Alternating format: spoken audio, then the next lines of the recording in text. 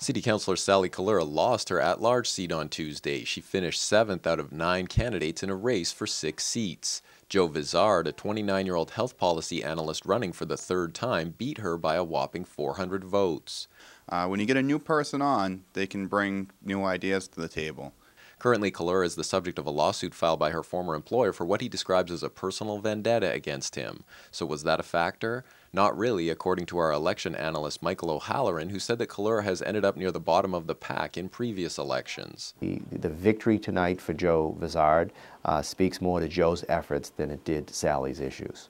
Ken Doucette also earned a seat. Other at-large seats were won by incumbents, with Tom Stanley earning the most votes once again. Paul Brasco, another councillor involved in a scandal earlier this year, finished 4th after placing 2nd in the last election.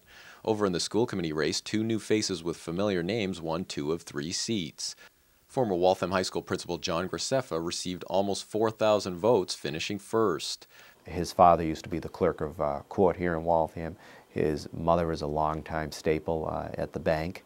And they're a family that's really been enmeshed into the fabric of Waltham. Finishing 3rd was another 29-year-old, Edmund Teddy Tarallo, boosted by similar name recognition.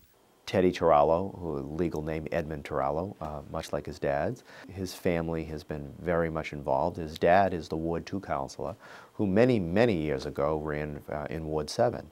Incumbent Margie Donnelly finished 2nd. After a poor showing in September's preliminary election, 8-year committee veteran and former Bright School principal Stephen Rando failed to win re-election. First-timer John Frasica, who finished 2nd in the warm-up election, also missed the cut, showing that primaries aren't always indicative. That will surprise a lot of people, that you can go from 2nd to 4th in edging yourself out. It happened to Ken Doucette 2 years ago, finished 2nd in the primary, and then came in 7th in the final. In contested ward races, Ward 5 Councillor Gary Marchese and Ward 8 Councillor Stephen Rourke both won, Marchese for the 8th consecutive time. Jeanette McCarthy will serve a 3rd term as mayor after earning more than 6,500 votes, the most of any candidate by far. Her book-spinning challenger Andrew Worth was roundly defeated but earned a respectable 787 votes. Elections involving a mayoral race typically draw out voters, but with only 22% this year, turnout continues to dwindle.